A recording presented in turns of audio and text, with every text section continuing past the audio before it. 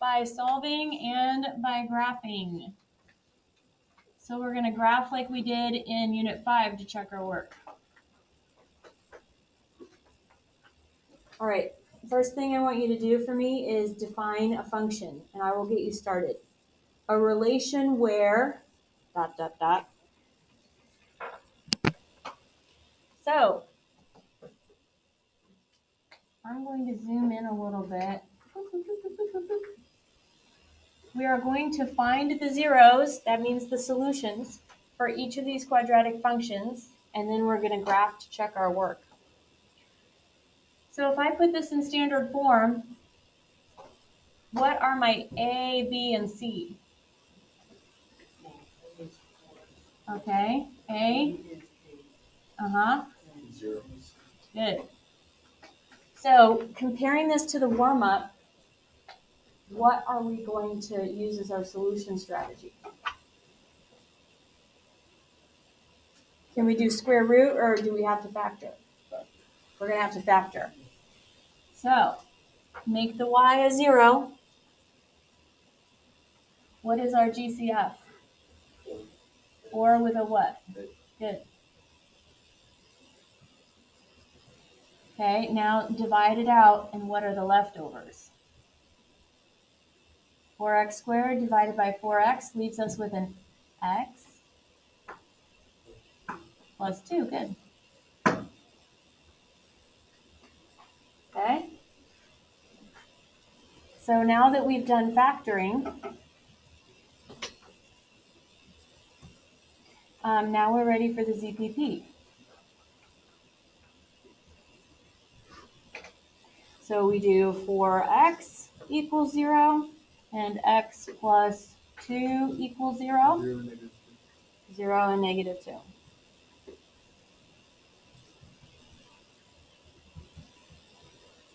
Put them in curly brackets.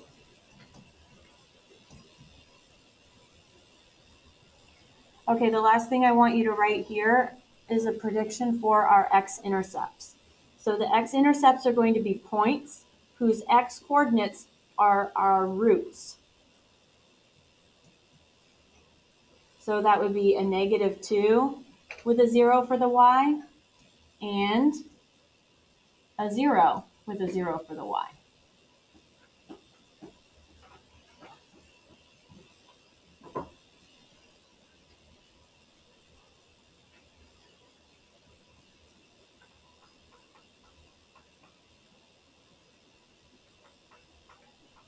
Okay, so far so good. Okay, now you're going to hate me a little bit. Sorry, not sorry. Does anybody remember how to find the h and k when we're in standard form? Starts with a negative b. Yeah, so h is the negative b over the 2a. So our b is 8, so we want negative 8 over 2 times the a, which is 4. 2 times 4 is 8, so what's negative 8 over 8? Negative 1. Okay, now we find the k by plugging that in, right? It's just input, output. The h is the input, the k is the output. So k equals 4 times our negative 1 squared plus 8 times our negative 1. You can put that all in the calculator. Don't forget the parentheses or you will be in a world of hurt, mathematically speaking.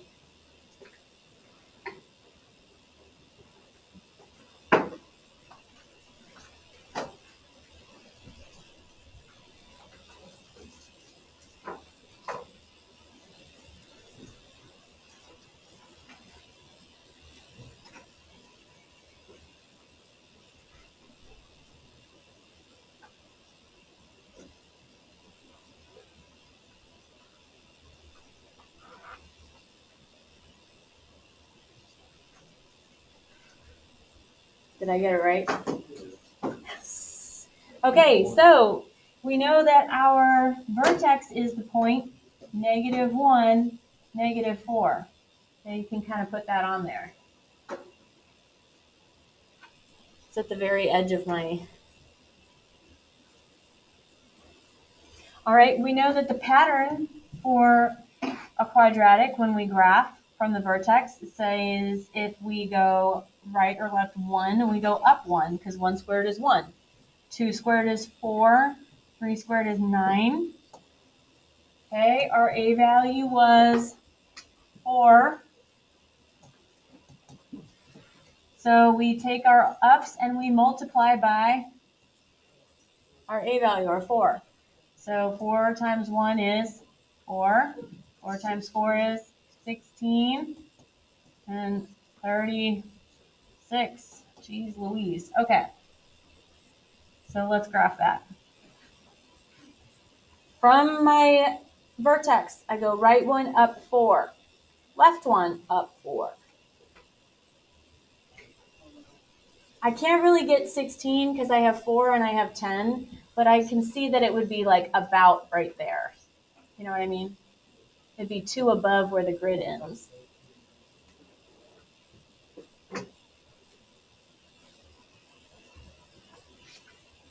Okay, just do your best. Sorry, mine's a little warbly.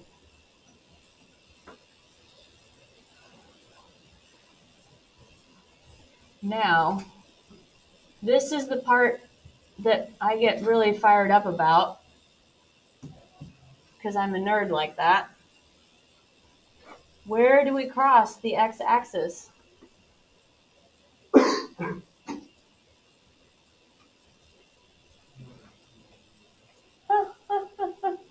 Yes. So, when we have 2 x-intercepts, how many real solutions do we get? 2 x-intercepts mean we get 2 real solutions.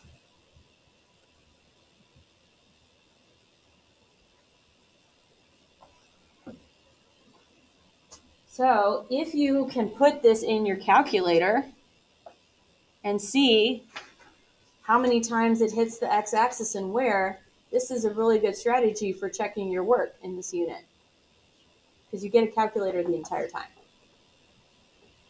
Good, good, good, good. All right, let's do another one.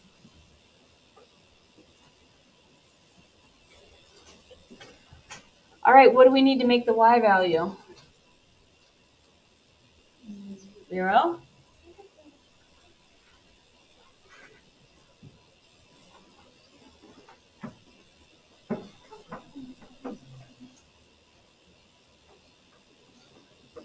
What do you think?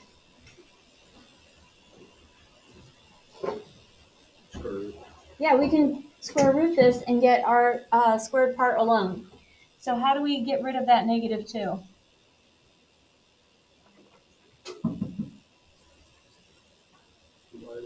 Divide it, yeah. Divide both sides by -2 and that cancels.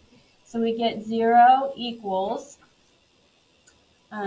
x minus 4 squared. It's a crazy looking x. Okay, how do we undo squaring?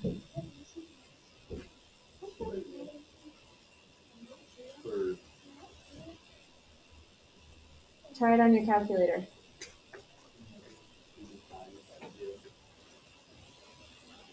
-2 divided by 0 would be undefined because it would be infinitely negative and infinitely large. Okay, so I'm going to do square root plus minus. What is the square root of 0? 0. Now I've set my x minus 4 free from its parentheses. Whoops. Now what? Yep, add 4 to both sides and I get x equals 4.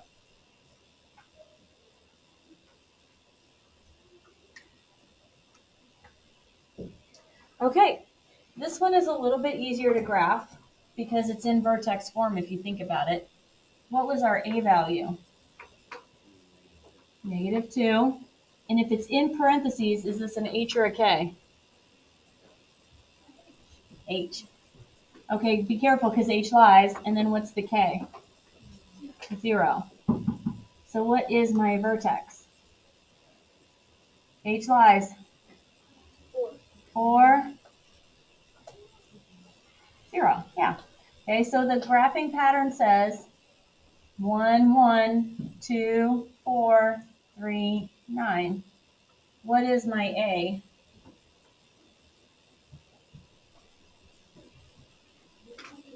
-2. So I'm going to take all of these and multiply them by -2. So that'll be -2, -8, -18. So 40 is here on the x-axis. And then I'm going to go right 1 down 2, left 1 down 2. Right 2 down 8, left 2 down 8. This one actually worked. The other one worked too, right? Yeah, it worked perfect. I don't know what you're talking about. It was just a lot of effort, but it worked. Okay, so I forgot to write the x-intercept over here. So the x-intercept would be 4 with a 0, right?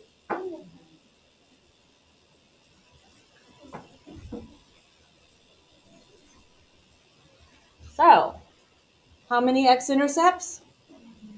1 x-intercept. How many real solutions? Good. 1 real solution. All right, we've done 2. We've done 1. What do you think is going to happen next? Yeah, it's like you're looking into a crystal ball. All right, let's see what none looks like.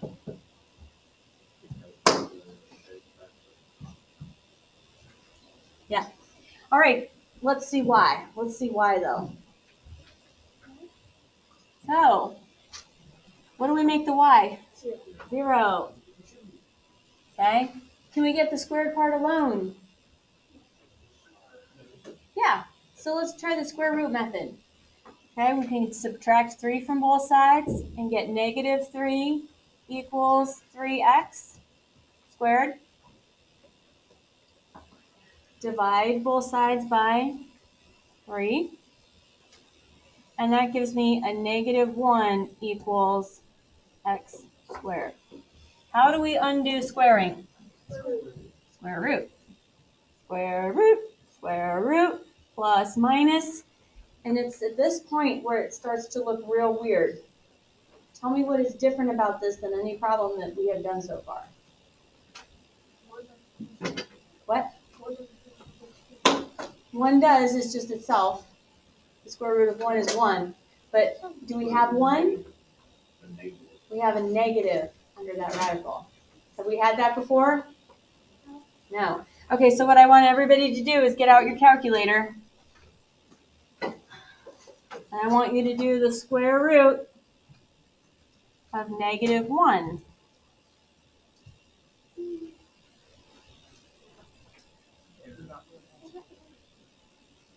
Non-real answers.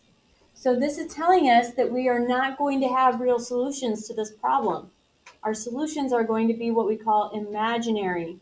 And you won't really have to mess with them until you get to Algebra 2. But I wanted to tell you, like, what was going up. Yeah, going on. All right, so if we have a negative under the radical,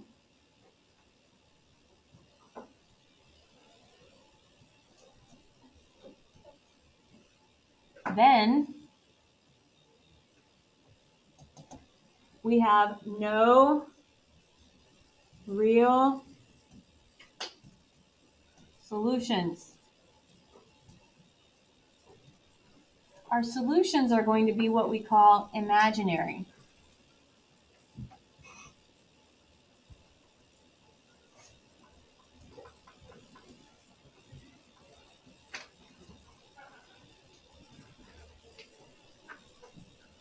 Now, because it says imaginary, it sounds like it's graph.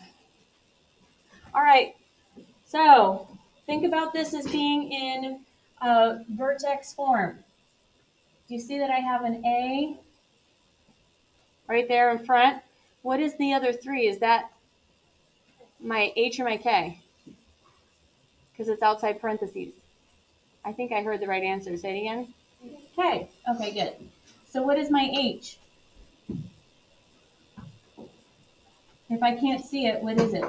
0. Okay, so good. My vertex is 0, 3. Okay, my pattern says 1, 1, 2, 4, not 2, 3, 9. What am I supposed to multiply by?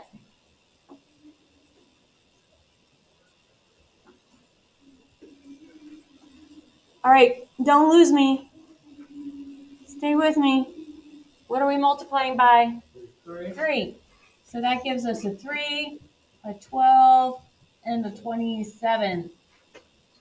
All right, so 0, 3 is here. And then we can't really graph many of these points, but you can see definitively that this does not touch the x-axis. So the final conclusion is that when we have no x-intercepts, okay, we get no real solutions.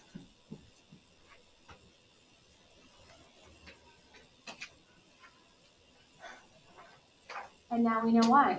Because there aren't any real numbers that can make this equation true. It's just not possible. We would need imaginary numbers that we don't know about yet to make it work. Everybody happy? Yes. Okay.